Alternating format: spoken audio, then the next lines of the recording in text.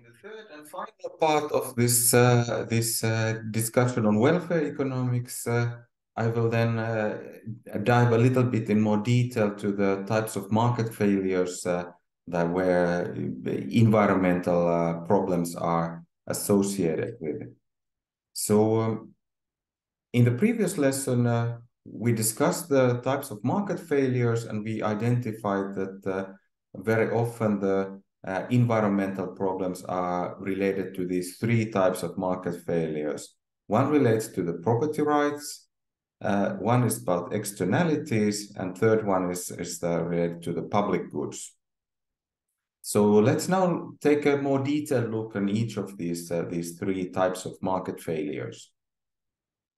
So if we clarified about the different types of property, then from a legal perspective, it's good to distinguish that, okay, if we do not have private property, then what other types of property there can be, and there we can use this kind of four different types of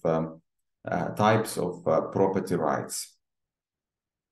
So firstly, if you think about private property, in Latin res privae, then in that case, then property is assigned to some clearly identifiable individuals who have control of access and rights to a socially acceptable use of this property. So think about, for example, some apartment for living in some kind of apartment building. So if you own the apartment, then you have control and access to the apartment. You can control who is allowed to live in this apartment, who is allowed to enter, and you can in principle do anything you want with this your private property. But then there's also some kind of can be rules about the socially acceptable uses. So, for example, then you cannot make a lot of noise at nighttime, or it's possible to also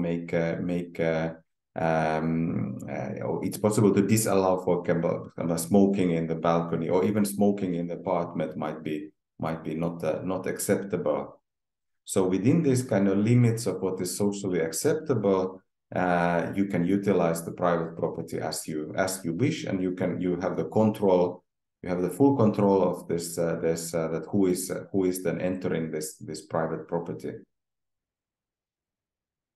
Now, if it is then not exactly private property, so remember that in these seven conditions for the behind this welfare theorems, we assume that all property is private property, but then there is also other types of property than private property, and there's various degrees of this kind of property rights. So it's good to then draw a distinction of this non-private property, what kind of types of property there might exist. So the second on the list is called common property, in Latin res communes. So in this case, there is also clearly identified group of people who own this property, and they have also right to exclude non-owners, and then also duty of maintaining the property through constraints placed on use. So I mentioned this example of an apartment as a private property. So common property might be also similarly, for example, some kind of laundry room in the apartment building, which is commonly used by the residents of the building, but it's not just for the individual owner. So laundry room might be a good example of common property, which is restricted to the residents of the building, but not. And then they have also some way of controlling access to this laundry room.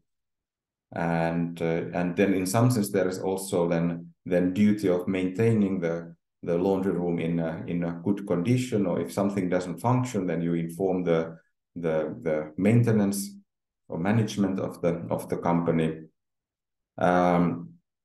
Another example might be, for example, some kind of a parking lot for the apartment, maybe some kind of guest parking. So of course you might have some individually assigned parking lots, but you might have also some kind of common common parking spots for example, for guest parking. And then of course there might come this kind of some kind of common pool problems already. If you think about some kind of like if the access to the parking lots is not restricted, then some other people might leave their car there for a long time, and kind of there might be like then shortage of the parking lots if there's not any kind of restricted access to this kind of common property. So then you might start to have then this kind of issues. Or if you have this common laundry room, there might be some kind of garbage left, or it's not really utilized in the manner that following the instructions, because then also it might be that there is not enough supervision, or if you violate the conditions, there is very limited supervision. So common property might then lead to certain types of violations of this kind of duties and social norms. But then there is the third type indicated here, the state property, res publicae. So then in that sense, it's similar to the common property, but the number of owners is of course much larger if all the citizens of the political entity, such as country, then are in some sense owners of this property. So for example, here in Finland, the state owns a large amount of forest, so there exist state forests. But then, of course, the government can also then assign some public agency to manage this kind of state property, and citizens have right to then use this resource. For example, in Finland, we can go to state-owned forest to pick berries on, and there's also a possibility to do fishing or hunting and this kind of activities, or just hiking in the nature. In fact, here in Finland, we have the so-called everyman's rights that allow us also to do this kind of activities in the private property. So even if land is privately owned, any citizen has right to especially concerning the forest land. So even if it's privately owned forest, it's possible to pick up berries or mushrooms or do fishing or hunting in privately owned forest as well, which is something that I believe is common in the Nordic countries, but not necessarily everywhere in the world. And there, of course, in the case of state property, it might be also that individual citizens are not respecting the state property and this property right of the state as much as it would be in the case of private property. However, then the government has this kind of possibility to also enforce this kind of property rights through some public agency who is managing this kind of state property.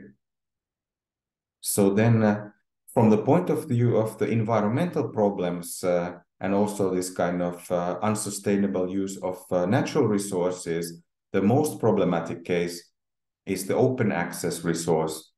So very often there may be some confusion between this kind of common property, state property, and fully open access property. So the open access we could call res nullius. So that means that there is absolutely no rules or rights assigned to anything. So in some sense, it's like not anybody's property. And one good example is for example this international waters. So in the seas and oceans, there are regions that are not really owned or governed by any specific state. So there are just that there is not any specific property right, and these can also then lead to this kind of abuse of the resources. For example, overfishing in the international waters, because no government has the authority to limit or control this kind of abuse of this kind of open access resource. This can be, of course, also in countries where this kind of rule of the government is not very tight or is failed.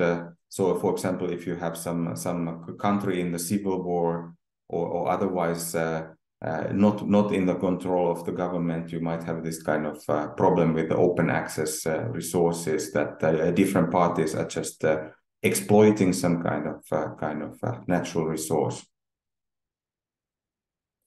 So this is maybe a useful distinction also, that in contrast to private property, there exist also different types of common state-owned and open access property, which is good to also understand that.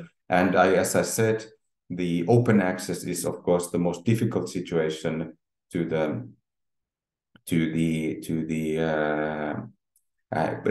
to the exploitation of natural resources and pollution problems as well. Okay, so then let's consider the second of this type of market failures related to the so-called externalities.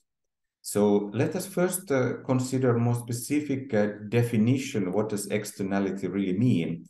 So I took this description from the textbook by Perman et al. So they characterize an externality, or in other words, an external effect, that the externality is said to occur when the production or consumption decisions of one agent have an impact on the utility or profit of another agent. And I highlighted in red color the following. So it should be an unintended effect, and then there is no compensation or payment made by the generator of the impact to the affected party. In fact, also other way around.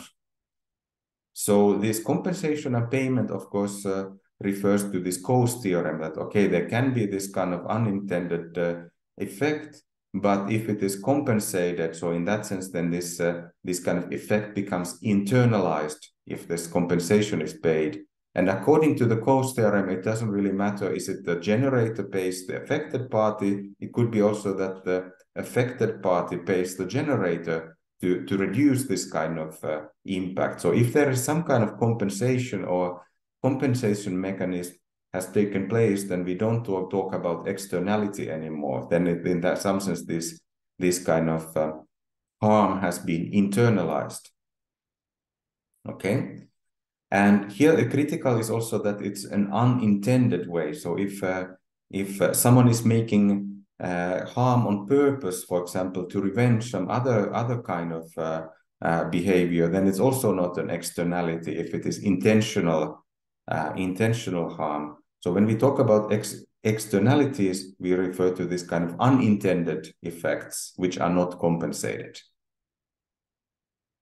So very often we think about this externality in terms of environmental pollution, but there can be also other type of externalities. So I also took from the Perman et al. Textbook this kind of classification of different types of externalities, and it's good to first of all mention that externalities can be beneficial, but they can be also adverse. And then another is that they can originate in the consumption or they can originate in the production. So if you think about externalities of consumption decisions, then there can be, for example, beneficial externalities. And here is an example, is vaccination against an infectious disease, for example, a COVID vaccination. And so what is here the external effect? One is that, of course, this vaccination is supposed to protect this individual who gets this vaccination, but the external effect comes from the fact that these vaccinated people are also then less likely to spread this infectious disease to others. So this is, for example, why it has been important that, for example, nurses or other professionals in healthcare take this kind of vaccinations, that they are not spreading the disease to the patients. But also then in terms of, for example, vaccinating small children, that also prevents this kind of infectious diseases spreading in the daycare or schools. So this is what this kind of vaccination has, this kind of beneficial externality in the case of infectious disease. So then, of course, there can be also adverse effects. So here is as an example from the consumption decision that, for example, noise pollution from radio playing in park.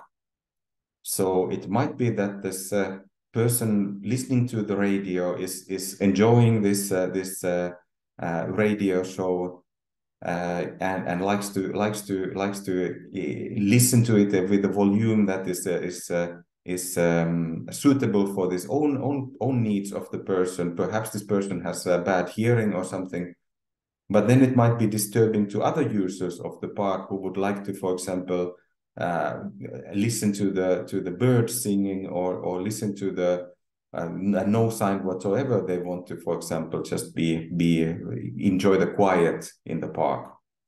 So this is an example of an adverse effect. And in some sense, this doesn't have to be a park. It could be, for example, just noise pollution in an apartment building. So this kind of adverse impact of noise to the neighbors can be also another example of an adverse externality in the consumption.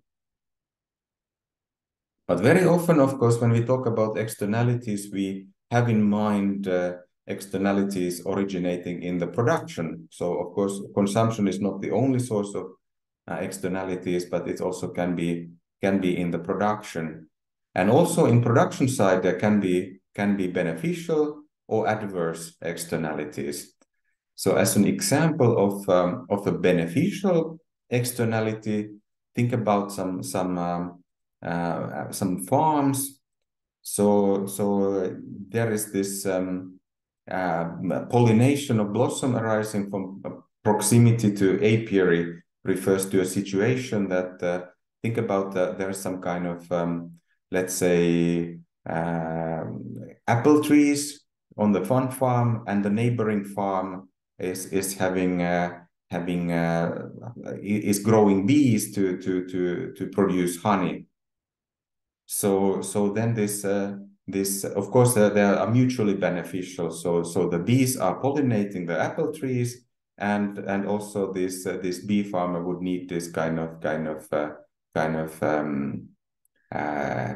flowers of the apple trees to so that these bees can make honey.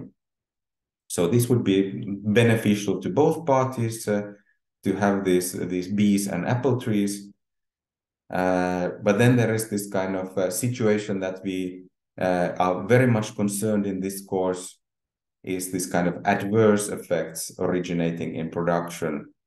And here is one example: is a chemical factory discharging contaminated water into water system. So we had this kind of similar kind of runoff of nutrients to the river was one example in the previous lesson. Here is some kind of chemical discharge. So very often, of course, this kind of, when we think about pollution, it is this kind of adverse externality originating in production. Same, of course, air pollution or discharge of greenhouse gases to the atmosphere. And in that sense, this is the type of environmental problem that we will then discuss in the later part of this course. But at this point, it's good to mention, because we talked about this efficient allocation through competitive markets. So whenever we have this kind of either beneficial or adverse externalities, then the competitive market doesn't necessarily lead to Pareto efficient outcome. So the main rule is that if there is some kind of beneficial externalities, the market mechanism doesn't produce enough of this kind of beneficial externalities, and typically market mechanism leads to the too much production of adverse externalities. And this is because these individual firms and individual consumers, they don't take into account these external effects when they are making their own consumption decisions or own production decisions. So this is why there is too much adverse externalities and too little beneficial externalities. And again, it's good to remember this statement of the Coase theorem that of course, if this kind of property rights are well defined, then these kind of affected parties, they can also then negotiate and come up with a deal. So it would be easiest, for example, if you had this kind of case of this these bees and apples. So if you have two farmers, one has apple trees, another one has bees. So they could, for example, then coordinate the production. That okay, that you will get this benefit of pollinating bees, and another one gets the benefit of producing honey. So they could kind of then make some kind of agreement that they both can have or coordinate this, how many trees and how many bees they are using. But then it becomes much more difficult when there's many affected parties. For example, this vaccination is much more difficult because then the number of affected parties is much larger. That in some sense is the whole population that enjoys these benefits of the vaccination, and that's perhaps one reason that this kind of vaccination programs are often organized by the government organizations. So finally, let's also look into more in detail to these types of public goods and private goods. So previously we talked about private versus public, but we did not really draw a distinction on what makes why some goods are private and why some goods are public. So now let's clarify that. And then there exists some kind of, which we can think of, intermediate cases between pure private and pure public goods. So there are two criteria that need to be kept in mind. So one is obviously this kind of excludability.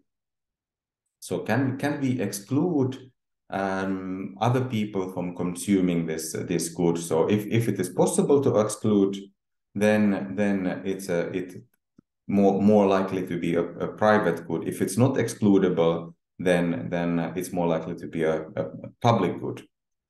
And then another aspect is that this, whether it's a rivalrous or non-rivalrous, meaning that if I enjoy the good, then it's away from you, and then it is a rivalrous good. If there is if my consumption doesn't limit or influence your ability to enjoy this good, then it's a non-rivalrous. So here is 4 examples of classified in these two categories. So as an example of pure private good in this table adopted from the permanent alt textbook again. So as an example of pure private good, there is ice cream. So it's rivalrous in the sense that if I eat the ice cream, then there's less available for you. And it's excludable. If I own the ice cream, I don't have to share it with anyone. I can just eat it myself. Now then, if we continue with this excludable good, but then take an example of non-rivalrous good. So there is this kind of, we can talk about congestible resources. And here is an example, is wilderness area. Think about some kind of nature reserve or nature park.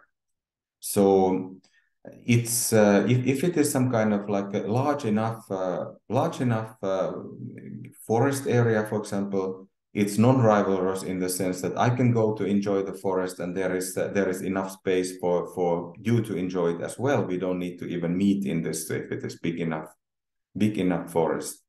However, it's excludable. It's possible to build some kind of fence around this wilderness, and it's possible, for example, for some state agency to control entry to this kind of area.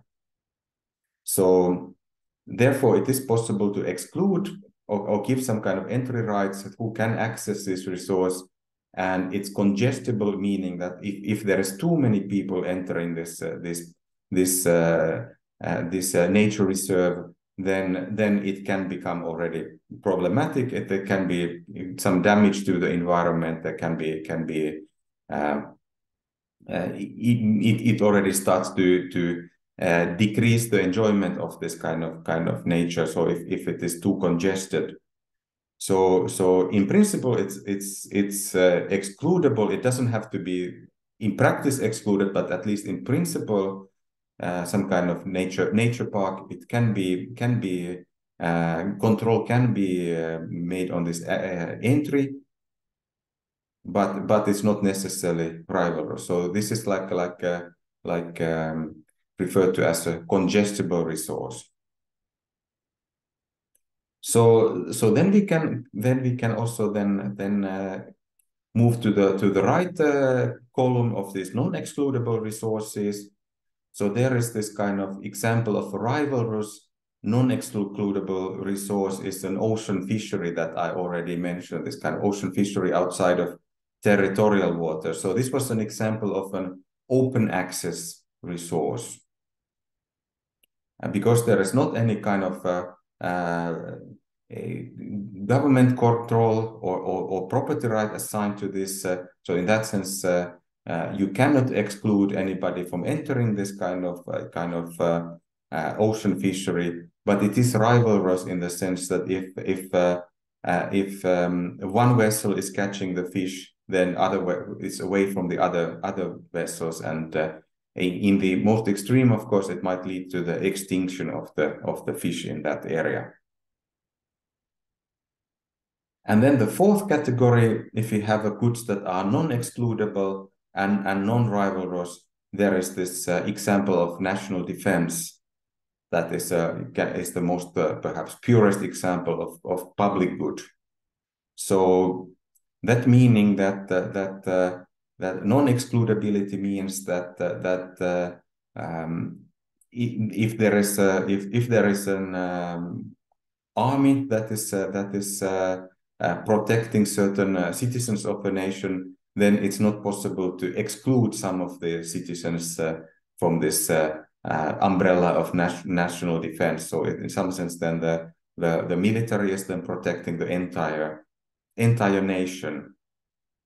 Of course, it's possible to exclude, and in some sense, it's limited to the certain geographic area. So of course, it doesn't protect every other country. But anyway, within that state, it is non-excludable. So you cannot limit any group within that state outside of the national defense. And then it's also non-rivalrous, so that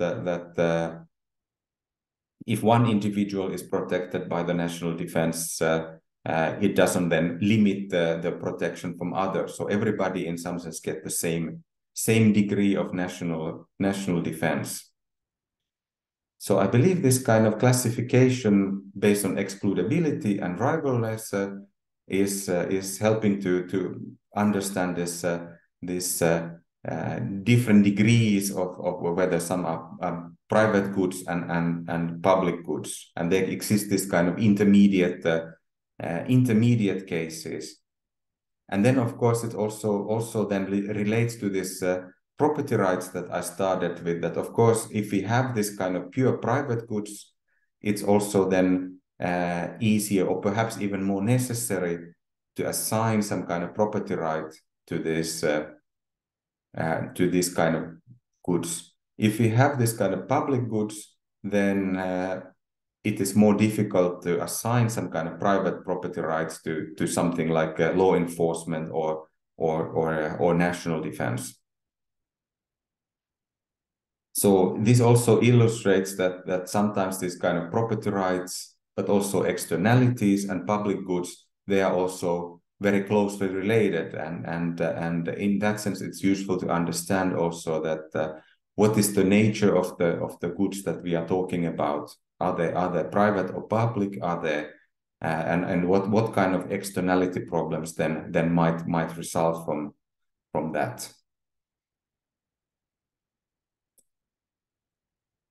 Good. So this completes my discussion of the welfare economics in this course. As the next topic, we will go to the pollution control, and I will start by drawing more clear distinction between the so-called stock pollutants and flow pollutants. See you next time. Bye-bye.